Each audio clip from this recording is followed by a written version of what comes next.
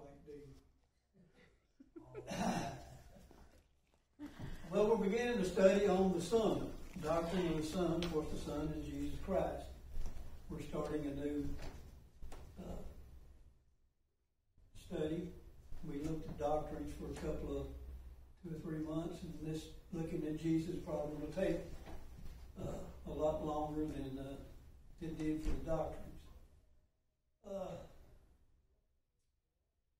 As you know, every single person from creation to the end of the world shares one vital thing. And that one vital thing is, what think ye of Christ? You find that in Matthew 22:42. You know, Jesus asked his disciples at one time, who do people say that I am? And we know they gave him several different people that people said he was. Here Jesus is talking to the Pharisees, and I'm sure there's some scribes and Sadducees and priests and everybody else there too. Here he asks them, verse 42, Christ saying, what think ye of Christ? Whose son is he? They say unto him, the son of David. Of course, they knew that Christ is just another name for Messiah, that the Messiah was to come from the son of David. So they made a true statement there in saying that Christ was the son of David. But they didn't think Christ was the son of David. Or at least they didn't want to admit it anyway. They wanted to kill Christ instead of admitting that he was the Messiah, the true Messiah, the son of David. Every person in his life, here and in eternity, depends completely on their answer to this question. What do you think of Christ?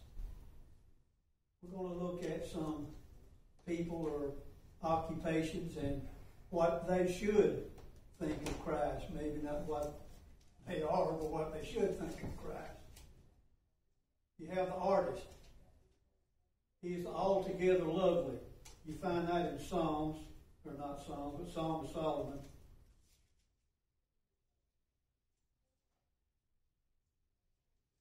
(5 and 16). And of course, the Song of Solomon is a love story. It's a love story of a bride and bridegroom that are waiting for their wedding so they can begin their life together. And all through the Song of Solomon, they give descriptions of their loved ones, what they think of them. And in this 5 and 16, we see the bride is giving her description of the bridegroom. It says, his mouth is most sweet, yea, he is altogether lovely.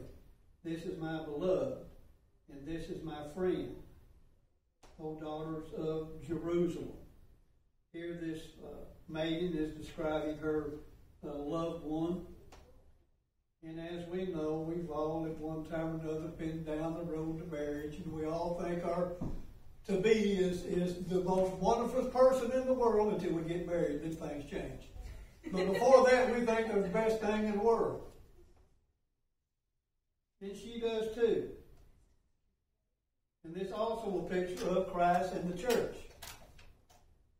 One of these days, they will be married. And we should think the same thing as Christ, as this maiden here thinks of her to be bridegroom. She says his mouth is most sweet. You know, we've all been doing that. Everything comes out of your partner like just the sweetest thing until you get married, and then it all changes again. But you think everything they say is just the most terrific thing in the world, you know. It's all hunky-dory, everything's going to be beautiful. Then you get married. Before you got married.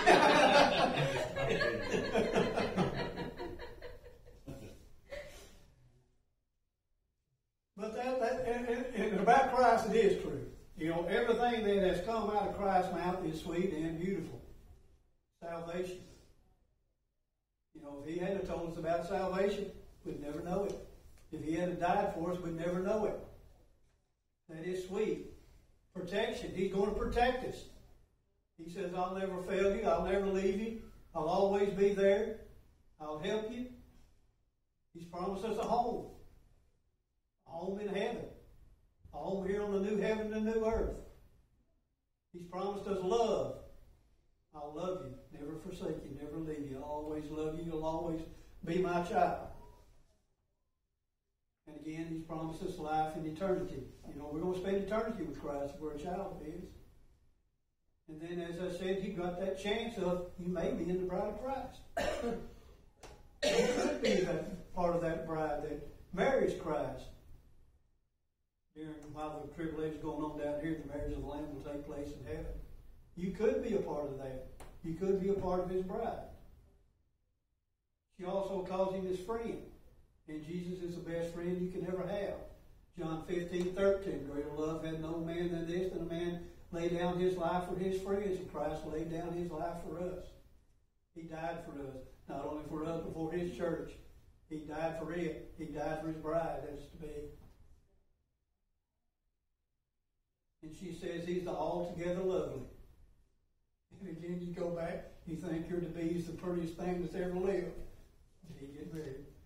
But before then, you know, everything just hunky-dory lovely.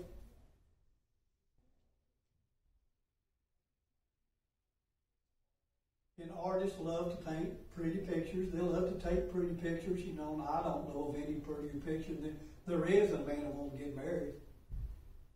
You know, everybody wants wedding pictures. You know, most of the people I know that have divorced, they still haven't thrown away the wedding pictures. They still have them. They may be stashed away somewhere. They may not know exactly where they are, but they know they're somewhere around because they're pretty pictures. We think, anyway, at the time. And what a beautiful wedding that will be in heaven when Christ and His bride get married in heaven.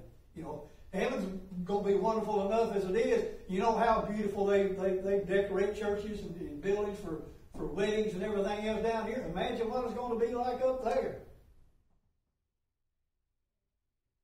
You know, we think gold is the most precious thing down here. Up in heaven is what to pave streets with.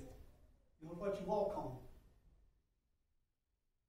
You can imagine the kind of wedding that's going to be up there. How beautiful it will be. And wouldn't you love to be able to take that picture? But yes, as children of God, we will be there. Now again, whether we're in the bride or not, it's a different story. It depends on what we do down here. If we live and follow Him as He has told us to, we could be in the bride. And the bride is His church. Just because you're a church member doesn't mean you're going to be in the bride. You have to live a certain way to be in the bride. But an artist, as I said, they love to take beautiful pictures. And that's what an artist should think of Christ and all the beautiful things He has done for us. To the architect, he's the chief cornerstone, 1 Peter 2.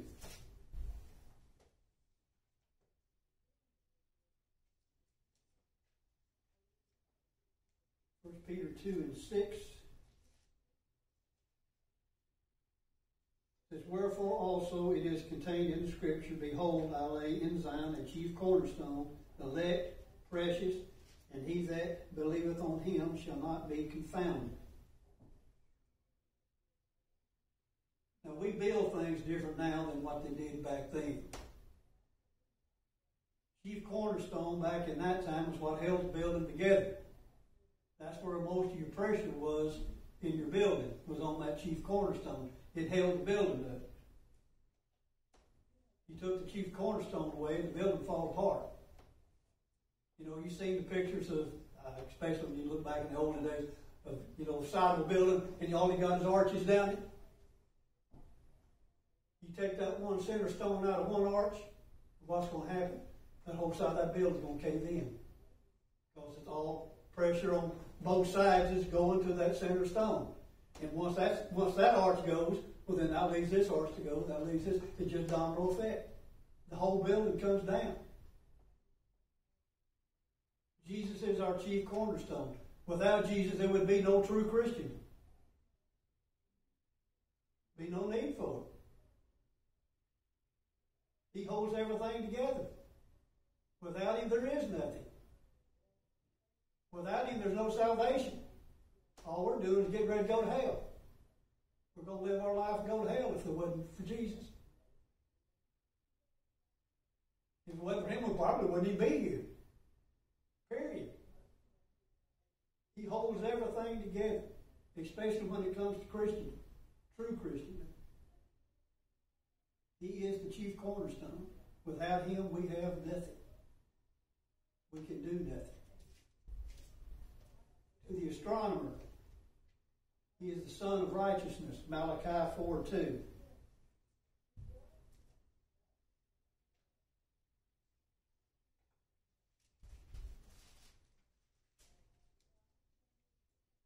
Malachi 4:2. But unto you that fear my name shall the Son of righteousness arise with healing in his wings, and he shall go forth and grow up as calves in the stall. Now you can see there that Son of righteousness is S-U-N, but that's just another name for the S-O-N. Son of righteousness. That's just another name for Christ, a title for Christ. So it's Christ who they are talking about here as being the Son of righteousness. He is our Son, just as our worldly son out there gives life to this planet. You know, if we're just a fraction closer or a fraction further away, we'd all burn up or all freeze to death. God has got this planet in that exact orbit, at that exact tilt, at that exact spin, that we can have life here. Yeah. Without that, you know, everything, same way with Jesus. He gives life to us, spiritual life. Without Him, we have no spiritual life. We're either cold or hot. You know, we're either burning up or getting ready to go to hell and burn up, you know, get hot. He is the sun that we depend on, just like this earth depends on our worldly sun. Without Him, we do not have life. To the baker, He's the bread of life. John 6:35.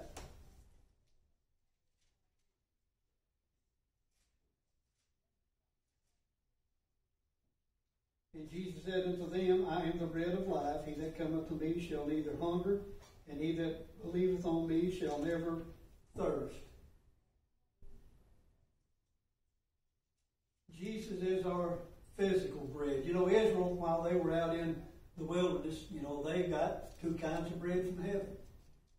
They got the physical bread, which was manna, that fed them for the 40 years they wandered in the wilderness. But they also got the spiritual bread, which was the law. That was to govern their spiritual life. They were willing to partake of the physical. They didn't want the spiritual. Israel, most of their time, has rejected God and still rejects God. They never did want it. At times they've done a little better job at worshiping God. Most of the time they reject Him.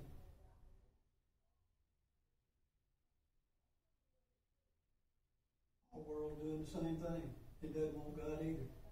They reject that spiritual bread. They like for God to take care of them physically, but they don't want to mess with Him spiritually. Don't bother me, Lord. I ain't got time for that. Leave me alone. Let me run things my way. They reject that spiritual bread. And if you reject that spiritual bread, then you're going to spend eternity in hell. And also you see there about this bread and also about the water, you have eternal salvation there in it. You have security of the believer. He says once you take that bread, you'll never hunger again. Once you drink that water, you'll never thirst again. Or physically we have to. We have to eat daily, we have to drink daily to keep our bodies going. But as far as our soul is concerned, once we partake of that spiritual bread, once we partake of that spiritual water, that's it. You don't have to do it again. One time is enough. You can't ever lose it. It'll always be there to fill you and always be there to satisfy your thirst. And that's what Christ is. He's that spiritual bread that satisfies that hunger, satisfies that thirst. To the builder. Nope, to the banker. He's the hidden treasure. Matthew 13:44.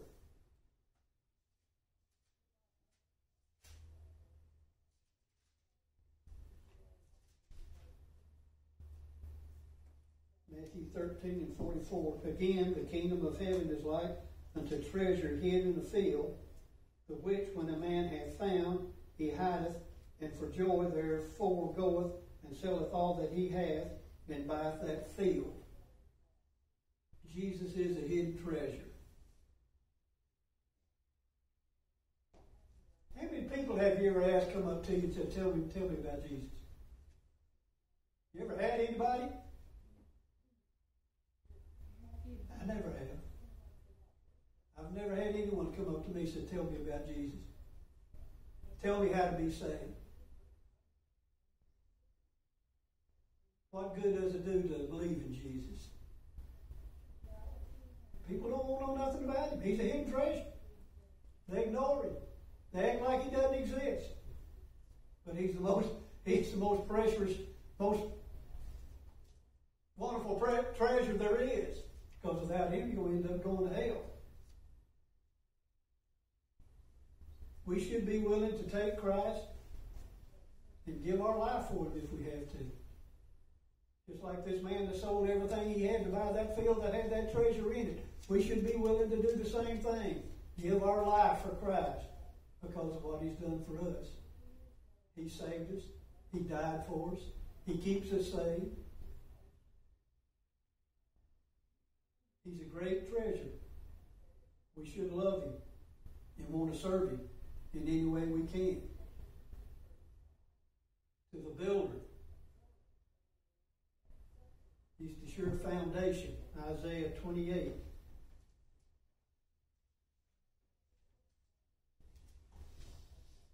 (28:16)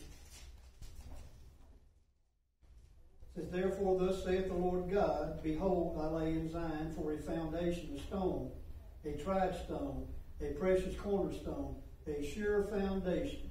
He that believeth shall not make haste. Jesus is our sure foundation, our solid foundation. If we don't build on him, then we don't have nothing. You know, if your foundation is built on baptism, sorry, it ain't going to work. If your salvation is built on church membership, sorry, it ain't going to work. If it's built on good works, sorry, it ain't going to work. The only solid foundation there is Christ. You know, like the parable. The man that built his house on the sand. What happened when the rains came? Washed it away. Why? Because it wasn't on a solid foundation. The other man dug down until he found the rock. Solid foundation. He built his house on that. We're to dig down on Jesus. We're to build on him. That man built on that solid rock, and when the rains came, his house stood. It didn't float away like other man's. Jesus is our solid foundation that we're to build on. We're to look to him and no one else, because nothing else is solid enough for us. Not solid enough for him. He has to be the one.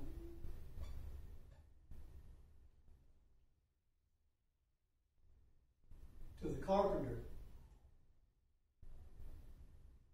he's the door. John 10.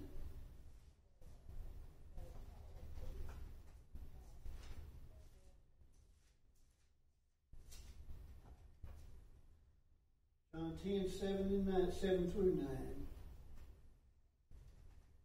Says, then said Jesus unto them again, verily, verily, I say unto you, I am the door of the sheep. All that ever came before me are thieves and robbers, but the sheep did not hear them. I am the door. By me, if any man enter in, he shall be saved, and shall go in and out, and find pasture. Jesus is the door that we must go through to find God. John 14:6, Jesus said, I am the way, the truth, and the life. No man cometh unto the Father but by me. You know, a carpenter goes out and builds this big grand house. doesn't put a door in it? What good does it do?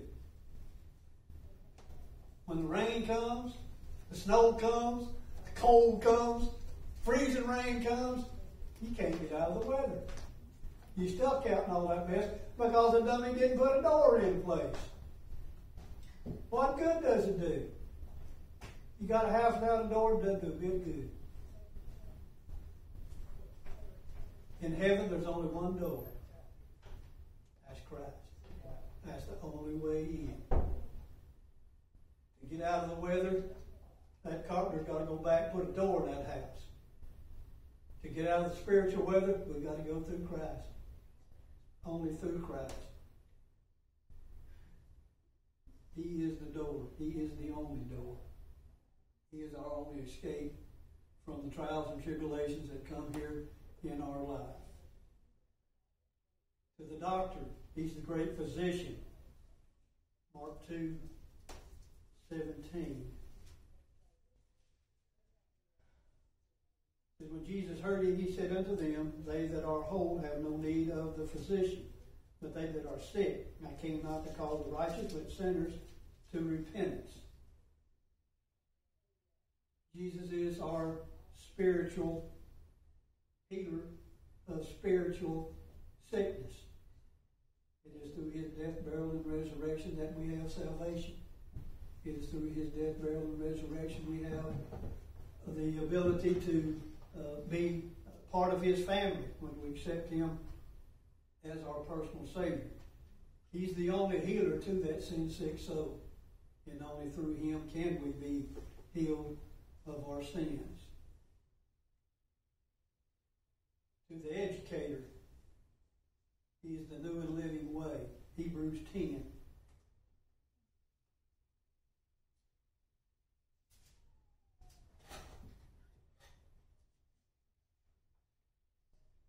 Hebrews 10:19 and 20. It says, having therefore, brethren, boldness to enter into the holiness by the blood of Jesus, by a new and living way, which he hath consecrated for us through the veil, that is to say, his flesh. Jesus brought us a new and living way to worship and serve God.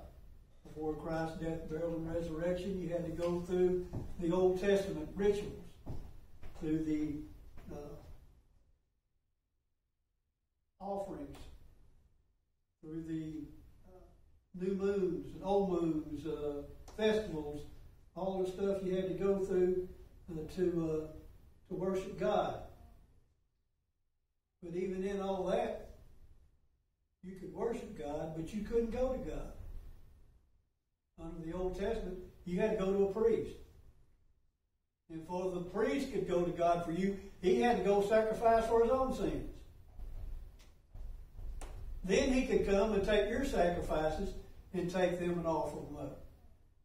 Before then, now we don't have to. And I'm glad we don't have to. Amen. Sorry, but I don't understand all that stuff, you know. I know all that stuff pointing toward Jesus coming and dying on the cross, but sorry, it don't make sense to me. You know, I'd get lost. I'd do something wrong. Because the old dumb me I'm not smart enough to keep up with all that stuff they had to go through and do. I'm glad we've got it the new way. I'm a priest. I don't have to go to a priest. I'm a priest because I'm saved. I'm a child of God. You're a priest if you're saved. You're a child of God. You don't have to go to nobody else.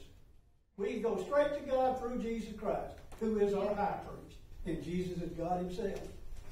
So we can go straight to God. We don't have to go through nobody else. And that's the way Jesus brought with his death, burial, and resurrection. He brought a new way of worshiping. Now, salvation was still the same back then as it is now, faith in Christ, where they look forward for Christ coming and dying, and we look back at Christ coming and dying. But Jesus brought that through his death, burial, and resurrection, his coming to earth and living with us for some 33 years. He brought this new way of worshiping God. To the farmer, let me get this right quick, this is the last one. To the farmer, He's the Lord of the harvest, Luke 10:2.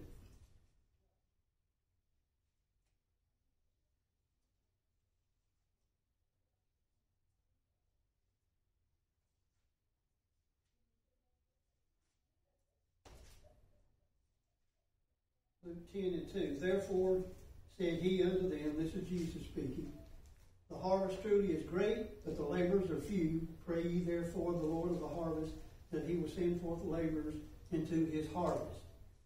The farmer. To the farmer, Jesus is the Lord of the harvest. He is the one that will eventually reap the harvest. You know, the farmer also has to sow the seed. Jesus is the seed that we sow. It is his word that we sow. And if you study the way they farmed back then and you study the way they farm today, totally different. You know, Farmer and I farmed for a little while. You know, we went out, we got our ground all ready. Disted it up. You know, if we needed rows, we would put rows in it, you know. And when we planted right there. We didn't throw it out in the road. We didn't throw it in the weed patch. We didn't throw it in the rocky places. We only sowed where the ground was prepared. Back then, they sowed it everywhere. They just went along just slinging. That's Jesus' word. We should be doing the same thing. We should be slinging Jesus' word everywhere. Not just here. Not just in our family. We should sow it everywhere. You know, even though most of those seeds that went in the path and went in the grass and off in the rocky places, there's always one, maybe two, that'll grow and produce. If you don't believe it, you go out and take you some corn and throw it out there in the weeds somewhere. There'll be one that comes up. So we need to spread God's word everywhere, just like them old sowers did. And God is the Lord of the harvest. There's going to be two harvests, saved and the lost. If you're saved, you're going to spend eternity with Christ. If you're lost, you're going to hell. And God is the harvester. He's the one that's going to harvest. He's the one that's going to judge. And He's the one that's going to send you to your respective places. It's up to us as to what we do with Christ. What do we think of Christ? Is He your Lord and Master? Or is He somebody you don't want to know anything about? Hopefully He's your Lord and Master. You got anything you want to add?